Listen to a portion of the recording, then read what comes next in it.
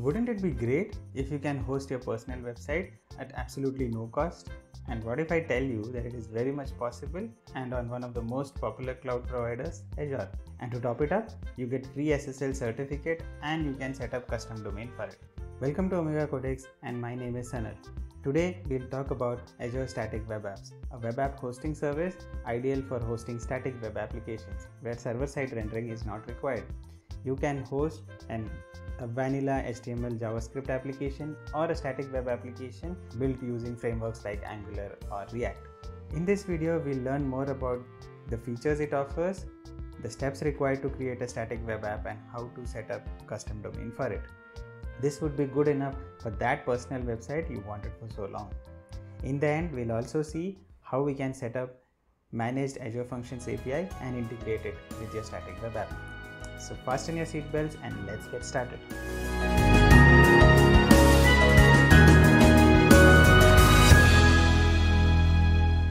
Static web apps generally include HTML, CSS, JavaScript and image assets which make up the application. In a traditional web server scenario, these static assets are served along with any API endpoints. In case of static web apps, these static assets are separated from a traditional web server and delivered using points which are geographically located around the world. This makes it much faster as the files are closer to the end users.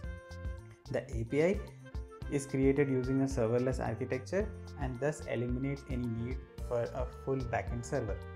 This service also has a first-class integration with GitHub and Azure DevOps, which helps you in triggering builds and deploying the changes to the service seamlessly.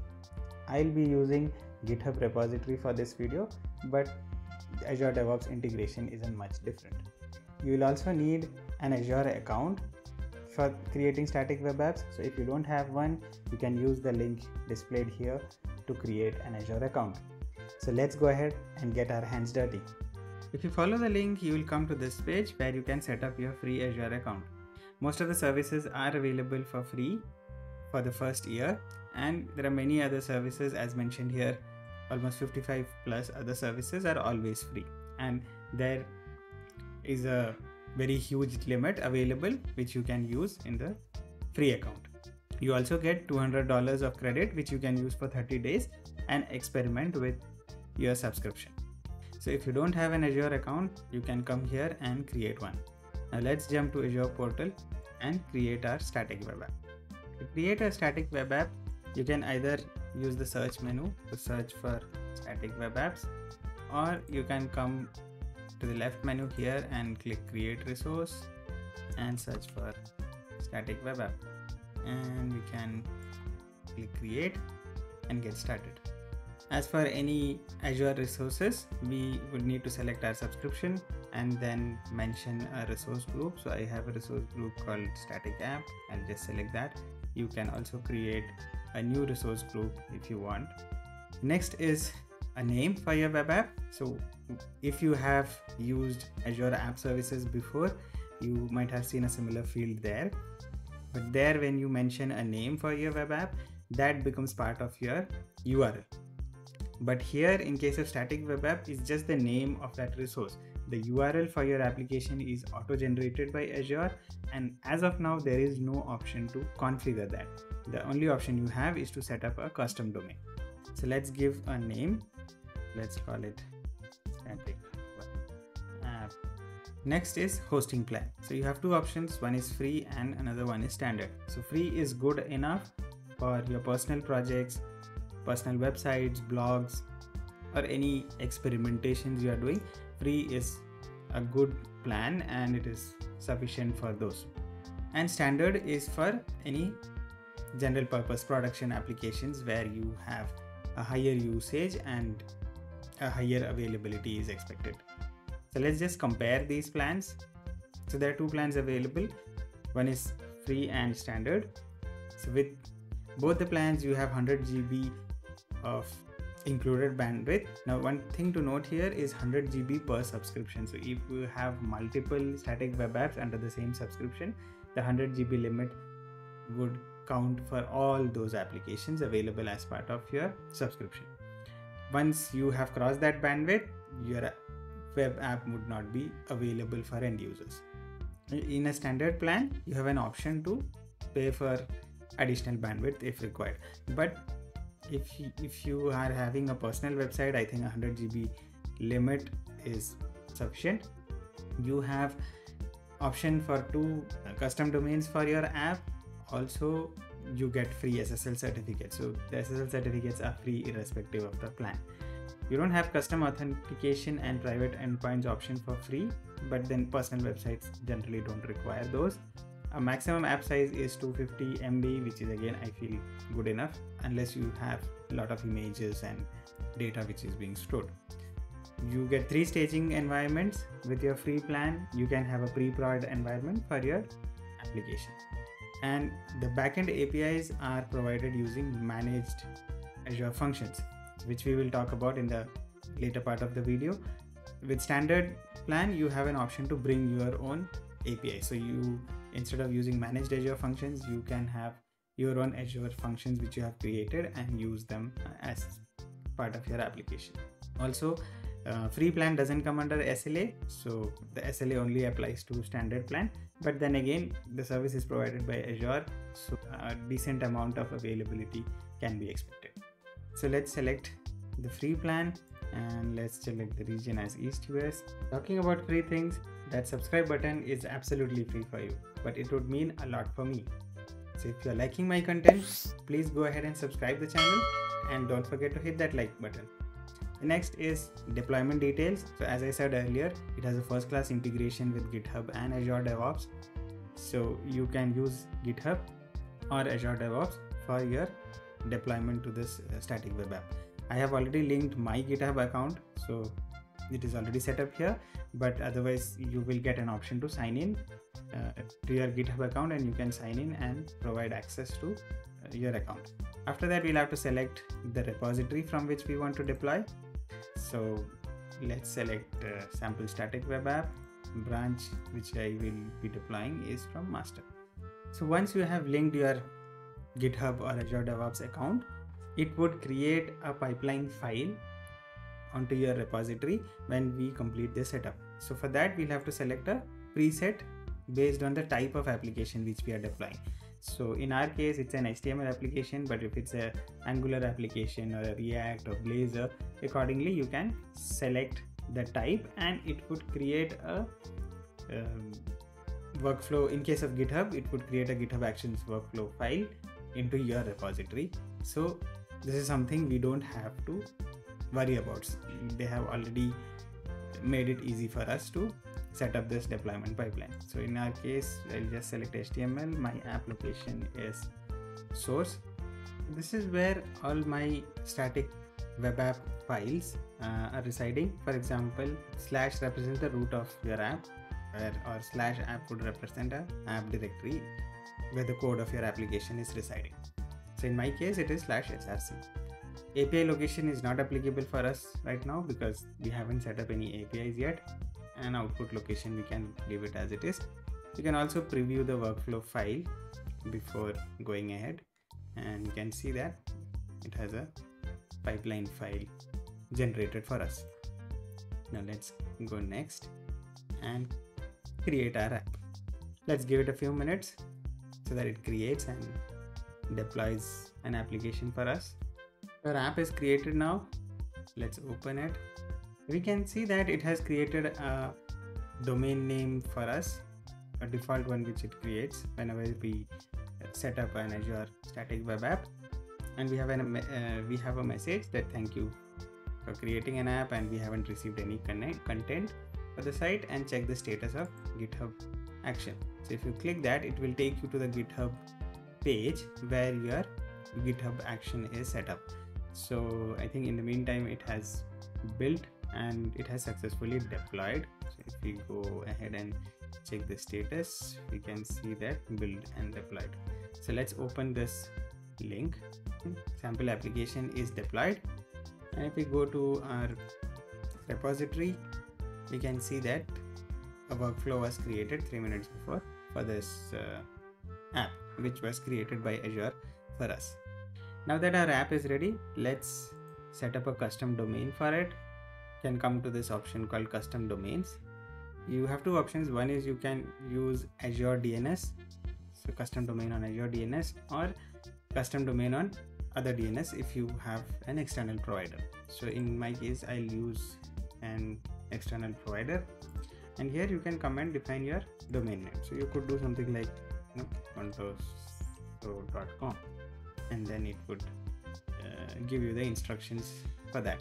So in my case, I'll be using my own domain, and I'll not use a parent domain, I'll use a subdomain. So web app demo, let's start in. So I'll use a subdomain for this demo, and I'll use a CNAME. So I'll just copy this and come to my domain hosting page, and I'll just add this record.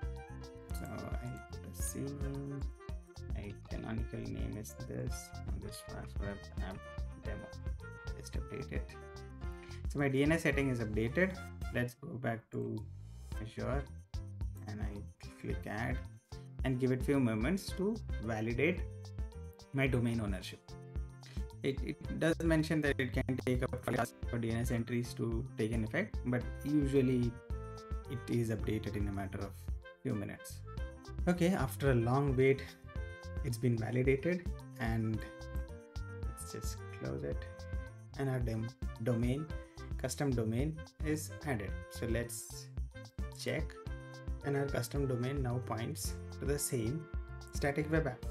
And the interesting thing is that the SSL is already issued for your custom domain as well, so you didn't have to do anything, and your free SSL is ready. So probably the only cost you would have is to get that domain registered, and which usually is not very expensive. You can go to providers like GoDaddy or HostGator and get your domain registered very easily at a very reasonable price, and usually they run offers that you get first year free or something like that. Now let's check out how we can integrate an API to the static web app. I've downloaded the sample web app to my local machine from GitHub. So we'll need few prerequisites before we can manage Azure Functions for static web app. So the first one is we'll need to install few Visual Studio extensions. The quicker way is to install the Azure extension, which brings all required extensions along with it. So you get App Service, Azure Static Web Apps, Azure Functions, Azure Storage, and other services related extensions are automatically included in this extension. Otherwise, you can individually also install Azure Static Web Apps or Azure Functions extension. So once that is done, you can sign in with your Azure account through this Azure extension. Once that is done, let's go ahead and create our API. So for that, we'll have to open the command palette. So you can just press F1 and it will show up the command palette, and let's search for Azure Static Web Apps and select create HTTP function. So the language I'll be using is C#. Let's give a name for this function. So I'll call it message, and let's call it function. Access type is anonymous, and our API is created, so which would be part of our static web app. The API method just takes a name as a query parameter and responds a message, a hello message. So let's modify index.html to call this API. Let's add code, our API method /API, because it's under the API folder, and message is our function name, and I'm sending a parameter called myStaticApp. And so with that, code is ready, but we'll have to test it out on our local environment. To do that, we have a command line tool which is provided by Azure. So we can install a package called Static Web App CLI, which is an npm install package, and let's give it a few minutes to install. The package is installed. Now we can run it with the command swa start source So src is the folder where our static web app is present, and our API location is in the API folder. So we can just run that, and what it would do is it would emulate the similar environment on a local machine. So it will start our static web app as well as the Azure function so that we can test it. So now the Azure static web apps emulator is started and it is available at this location. So let's open it and see, and now we can see the message which was fetched from our API. So it is working, and can now deploy it to static web app on Azure. So for that we'll have to modify our pipeline, the GitHub actions. So let's add it here. So if you remember, when we were creating the static web app, we had left the API location field as empty and we had only mentioned the src or the app location. So now we can update the API location, and let's commit our code. We added dated index file, and let's commit and push our changes. Now our changes are pushed, and let's see if our pipeline is triggered. Yeah, so as soon as we committed, the changes have triggered a build. So now the changes are deployed. Let's confirm by updating here the demo and see if it is updated. So it's done. It's quick and easy, right? Let's go back to our app and see what are the changes here. Let's go to APIs, and our new endpoint should show up here. So we have a function app and it's managed, and we have a function called message. As we can see, as Azure Static Web Apps provide support for managed Azure Functions APIs. So in addition, you can link to your own APIs if you are using a standard plan. So bring your API backends are not supported in free hosting plan. If you have any app settings which you want to use with your Azure Functions, you can configure those app settings. Like if you have a DB connection string or a storage account connection string, or any other app settings which you want to use in your Azure Functions. So as we do it with traditional Azure Functions implementation, locally you could have it in your local settings JSON file, and here you can mention it in this application settings and it would pick up from here.